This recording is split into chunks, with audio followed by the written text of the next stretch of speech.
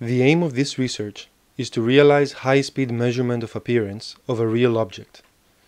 Because a general photograph expresses the appearance from a specific viewpoint and at specific lighting, when the viewpoint or lighting is changed, it cannot avoid inconsistency in computer graphics rendering. Instead of the photograph, in this research, the developed system measures the texture set named SVBRDF model parameter map, which can express the appearance at any viewpoint and lighting. In the proposed method, the system measures the 3D shape of the target and computes the required minimum lighting set for the proposed algorithm.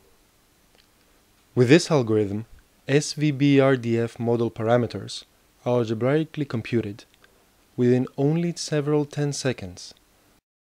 As a result, the appearance of a real object can be captured as SVBRDF model parameter maps in a short time, and these texture sets enable the photorealistic rendering in computer graphics.